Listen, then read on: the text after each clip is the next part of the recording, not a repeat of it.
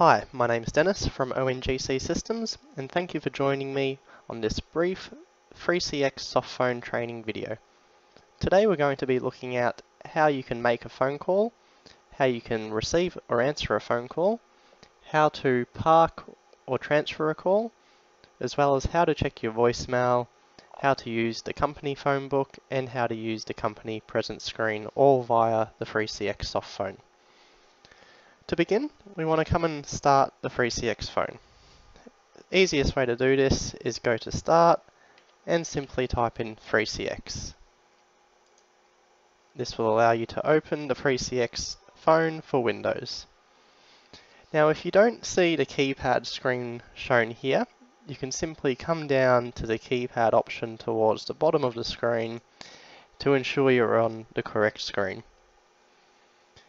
Now, to make a phone call, you can simply use your mouse and select the various numbers and select call. Or you can use the numpad, keypad, or your keyboard directly to dial a number, followed by either enter or again using your mouse to select the call button. This will now initiate the phone call. You'll see a slight change on the screen here, as we've now got options to put the call on hold, mute your microphone, as well as recording your call, just to name a few. Once done, you can simply select End to hang up the call. You may also be required to answer calls using your phone, and I'm just going to have a phone call come in so we can demonstrate this.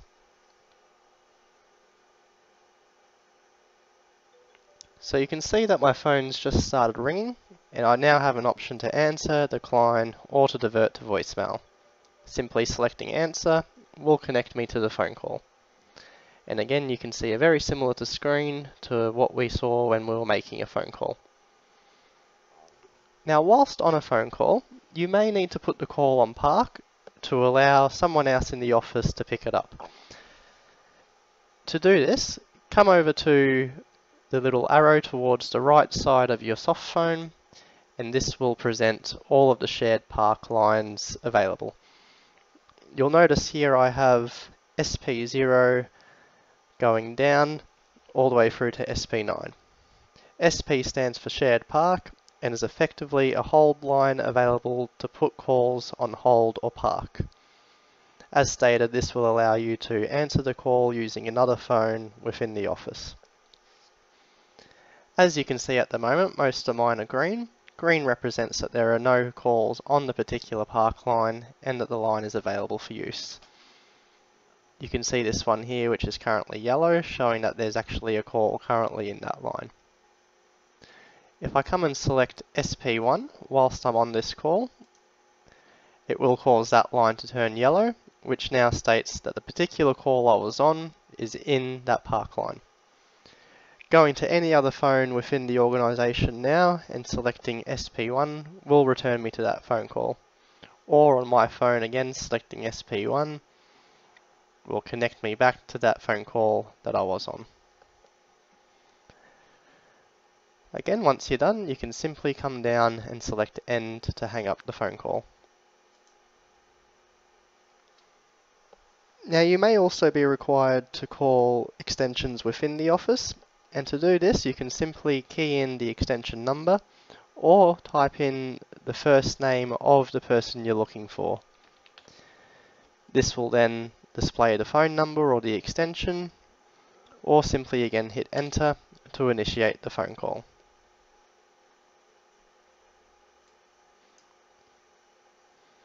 You can also come to the company phone book by coming down to Contacts towards the lower left hand part of your screen, which will show you all of the company phone books stored in the address book. Coming to presence information, which is further left, will show you all of the presence within the organisation.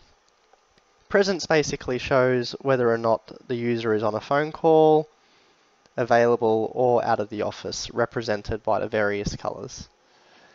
Again, you can pick someone's name out of here in order to call them directly.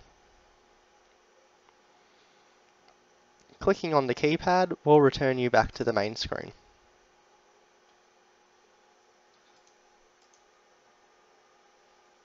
You'll also notice this envelope towards the right part of my screen, which is the voicemail system. Currently, the icon is white to indicate that there are no voicemails. I'm just going to have a colleague leave a voicemail, which will change the color to blue. So you can see here that my envelope icon has just turned blue, and if I click on that, it'll take me to a list of all voicemails available for my extension, with the blue one being the latest.